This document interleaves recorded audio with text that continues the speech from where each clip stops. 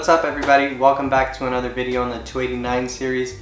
On the previous video we installed the oil pan, the oil pump, and the oil screen.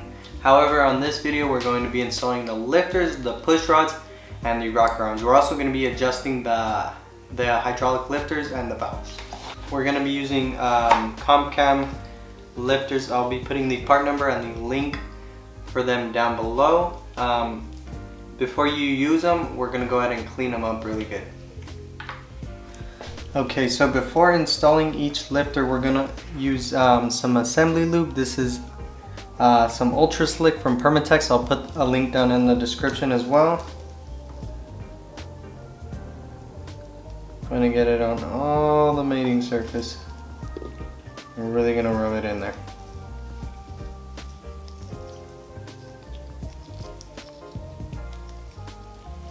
And make sure we have enough for the flat tappet, for the cam.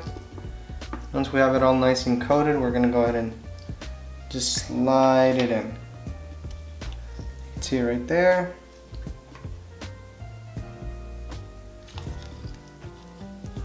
There we go, and then we're going to do the same for the rest.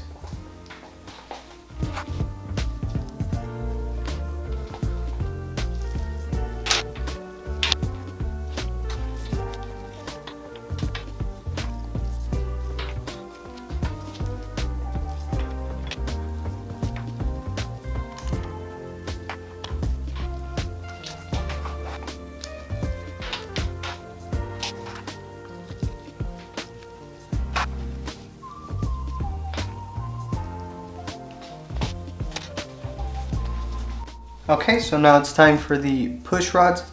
I like to grab a little bit of assembly lube and just rub it around the outside of the ball part without clogging the hole in the middle. So we're just going to go ahead and slide them in.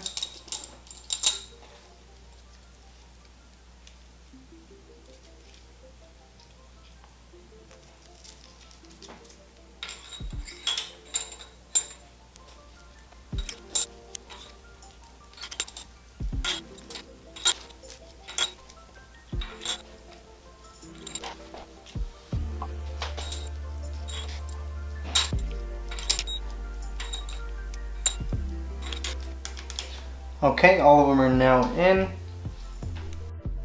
Okay, next up we're going to be putting on the rockers. Like I said, I like to put a little bit of assembly lube on the ends of the push rods, just so it could have a little bit of lubrication on the first start. So we're just going to go ahead and place our rockers down.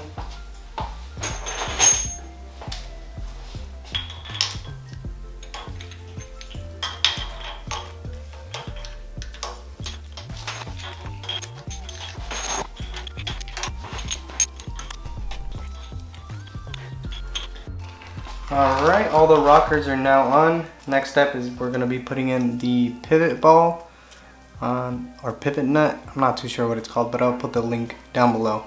You can also put a little bit of assembly lube on this one as well.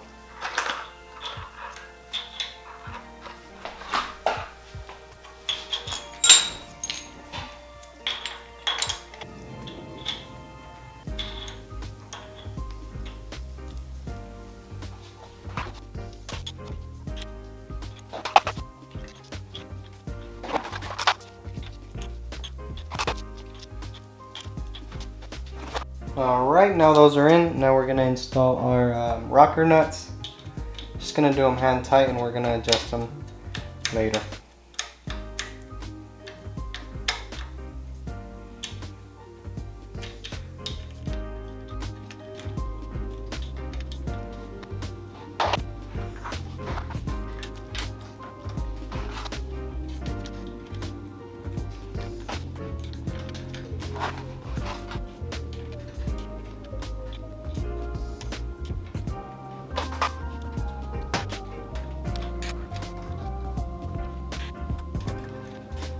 Alright, so to start off the valve adjustment, we're going to make sure we're at top dead center, and we're going to start at cylinder number 1. So, you can see they're pretty loose, so we're going to go ahead and push up and down on the push rod As you can see, there's play, and we're gonna get rid of that play.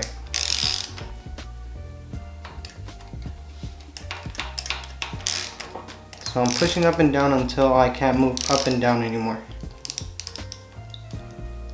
Still a little bit. Okay, and after we reach that no lash, I'm gonna go ahead and give it a half a turn. And that's it. So we're gonna go ahead and do it on the other one.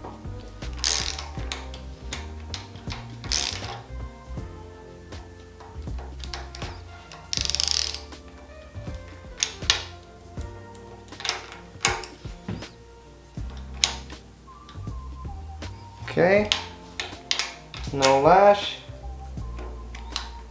and half a turn. Alright, so we're going to be following the firing orders, so next cylinder would be cylinder number 5. So, before we do cylinder number 5, we're going to go ahead and rotate the crankshaft 90 degrees. Alright, so same thing.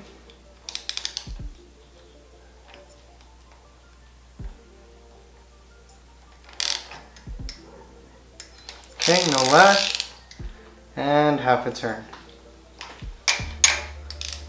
Next valve.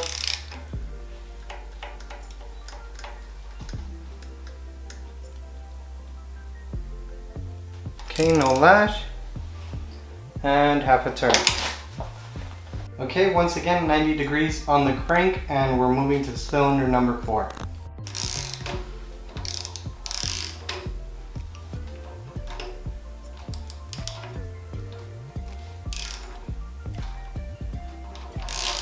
And half a turn.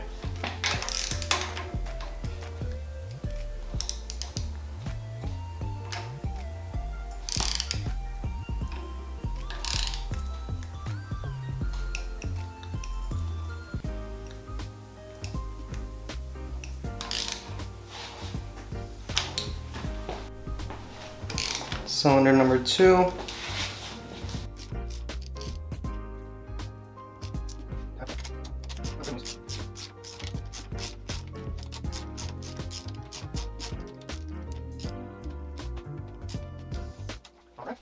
Now cylinder number 6.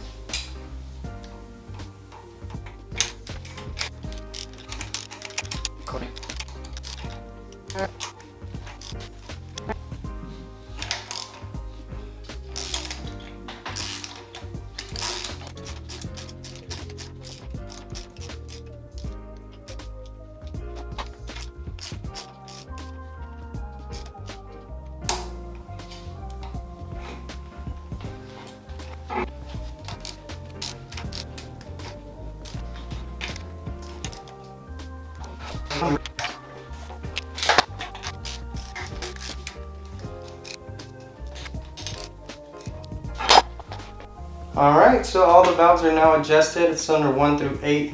Again, rotating 90 degrees through each cylinder.